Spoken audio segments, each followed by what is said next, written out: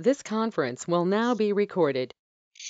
Hi all, good evening. This is Shivaji here. I welcome you all to Analyze with me session 5.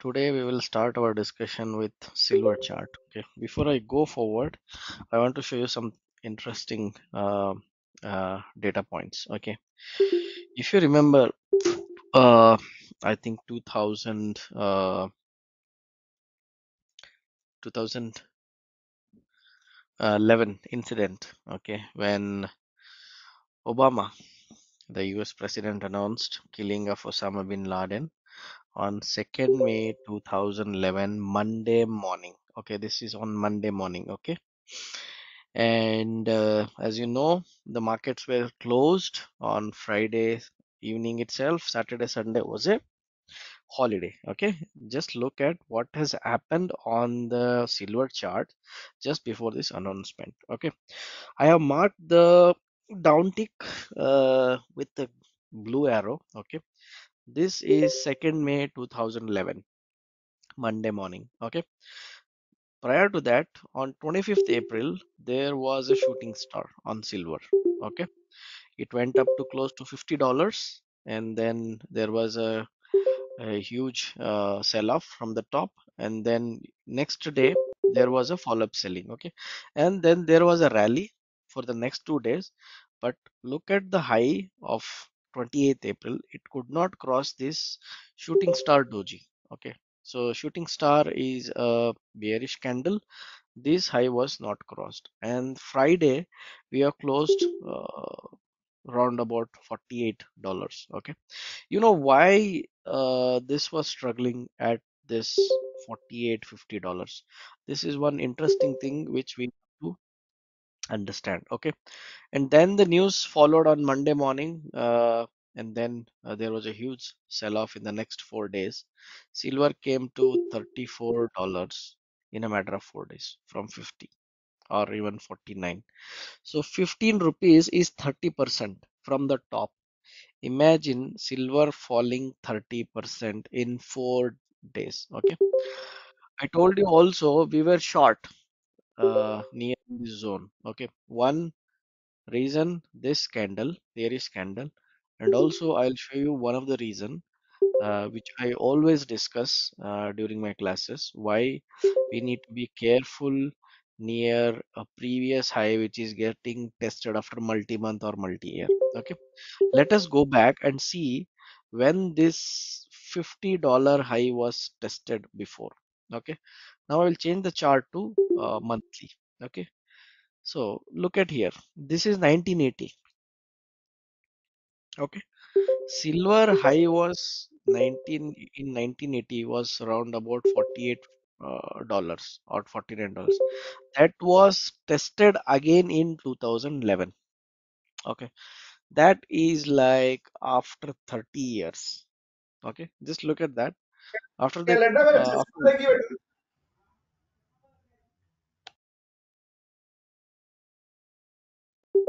okay, so after this sharp fall in 1980, end of the 1980s, it went into a sideways till 2003, 2004. This was tested again.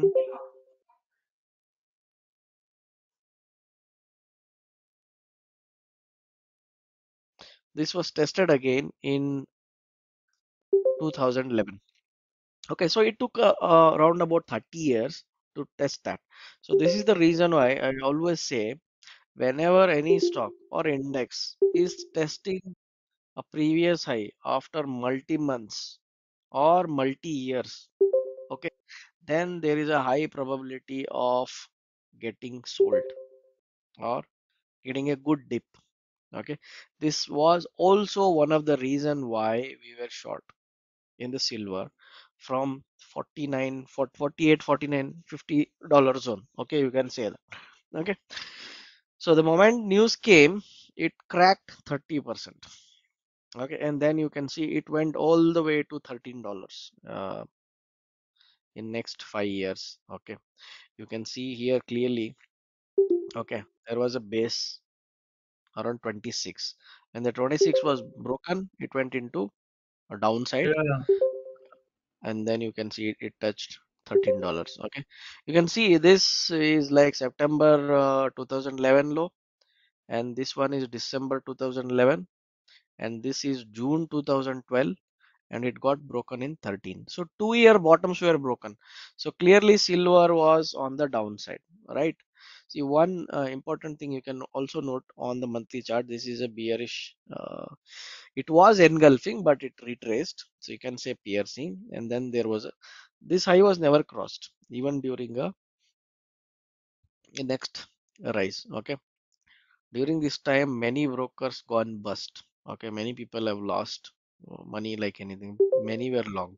Okay, so you can see uh, once this low was broken, that news has come. Osama bin Laden was killed, and then there was a drop to $32, and then there was a rally, and then once that low is broken, and then you can see it went into a sideways, and you can see the range 35.4 and then 25 or 26 you can say. So 26 on the downside and 35 on the upside. So round about $9. So you can deduct $9 from here, 26 minus 9.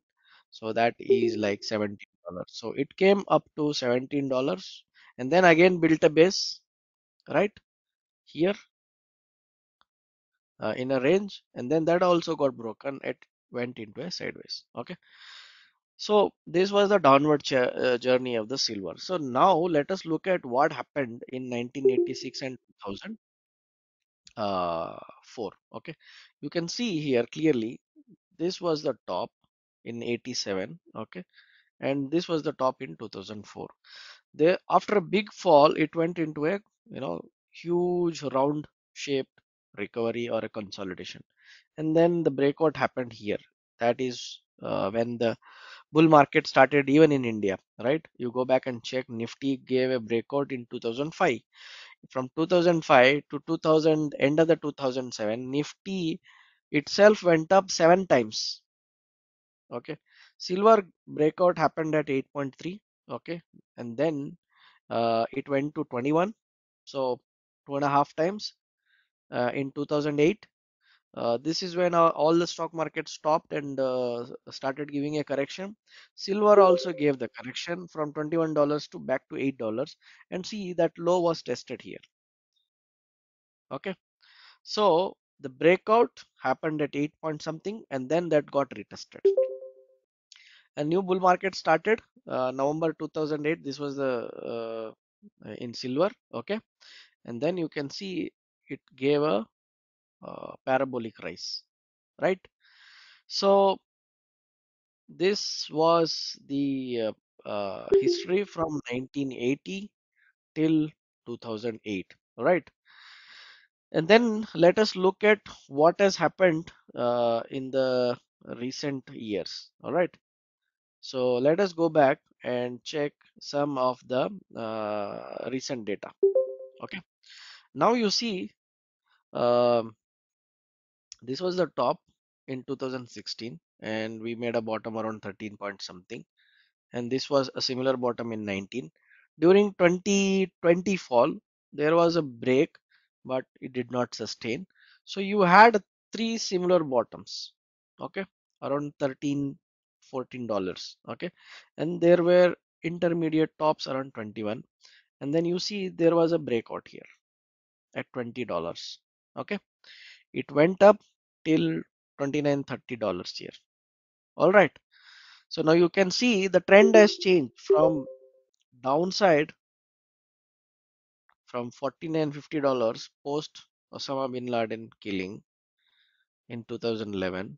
The silver has gone down and then made an intermediate top, a low, a intermediate top, similar low that was broken, but it did not sustain on monthly chart because that was a 2020 crash, and then it gave a breakout. So trend change has occurred after, you can see, 2016 and 2020. So 4 years of consolidation, a good reversal from bear market.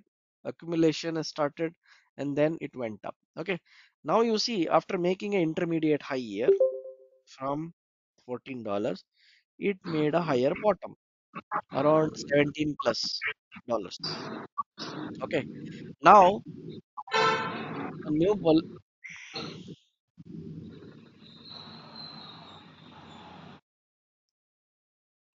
a new bull market will kickstart when we cross this 29-30 dollars as per the Dow theory. Okay, now we can't enter so late. Okay, because this is a monthly chart. Now I want to see an intermediate pattern or a structure which is giving a early signal. Okay, so what I'll do, I'll go to weekly chart.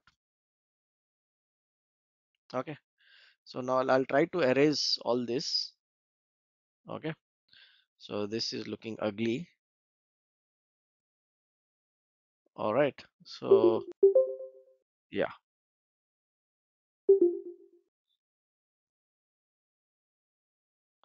all right, so now I will erase all that. Yeah, fine. Now let us look at the weekly chart. Now you see this is the recent data. Okay, this was March low, right? And then we made an intermediate top here, and then it went into a channel kind of structure, right? Here you can see here there were highs. Okay, so this was the previous high, and then you can see there is a trend change. Now we are yet to cross this high. All right, this is coming around 27. Even if you take 26 on the closing basis, this is around 26 1.6. So if we cross this high and this high, we will kickstart a move. Okay, now you can see higher bottoms are being made. Now this is the stop loss 22.2 because the trend has changed after this consolidation. On the long term, we have already seen, okay, how we are in an uptrend in a silver on a very long term scale. Okay, and then the momentum will start about 26, but now I can't wait till 26 because we have already come out of this channel trying to uh, you know, retest it during recent fall. It went inside it, but again with the recent up move, the commodity has gone up above this blue trend line. Okay, now above this red line you will have the momentum. So 26.2, when it start trading, that is like $1.5, $1.7, then you will see huge momentum. Okay, for me first target is 29.8. That is what I've told you. This is my previous top. Okay, that is August 2020 top and February 21 top. So I will book my profit initially around 29.8 to $30. Okay, then I'll wait for either retest of 26, 27 or a break of this high. But remember, once this $30 is broken, then where is the next stop? Okay, let us uh, again go back to monthly chart. Okay, right. Let us go back to monthly chart. See here, once this high is taken out, okay, then there is $35 here. Okay, there is a band of resistance here. Okay, this is a possibility. Okay, so above 30, 35, and then it will eventually head towards the previous high, that is 48 to $50. Okay, for me the commodity is in bull run on the long term scale. Okay, or even a medium term point of view, it should test 48 again going forward. Okay, now let us understand when this commodity will enter a new bull market. So this is not a new bull market, but it in the large context, if I see, it is still in sideways in a range. Okay, I'll show you. Okay, just look at this chart. 48 on the upside. 1980 and then 2011. Okay, and then you can see there is a range here. $4 on the downside, 48, and because of the inflation or whatever you may call it, that base has gone up to $13 or $14. So broadly, if I take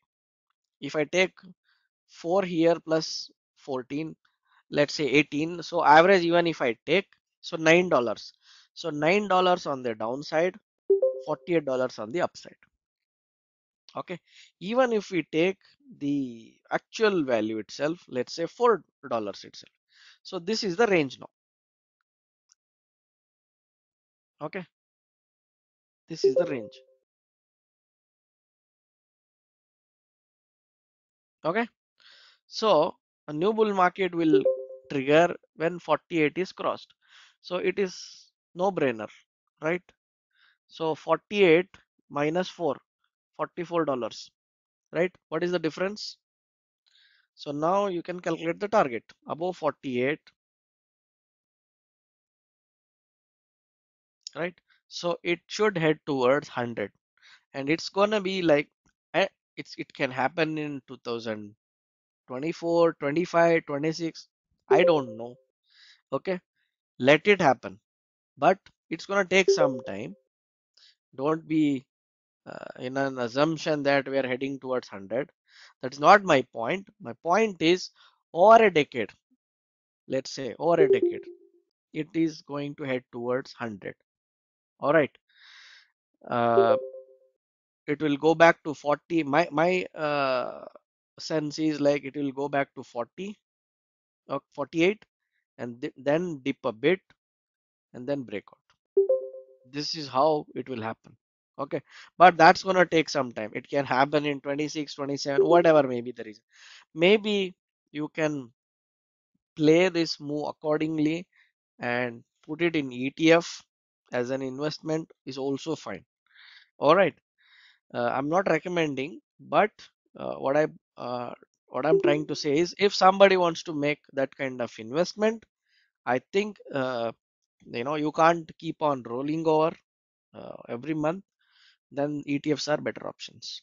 Okay, but over a period of time, in the next 1 decade at least, okay, from here it can do $100, 90 to $100. Okay, but that's gonna take time. So once it goes close to 48, 49, I'll book profits because, as I explained you, let's say if it is happening in 2025 or 26, whenever, for example, okay, that will be again a retest of previous high after 2011. That's like 14 years, 15 years.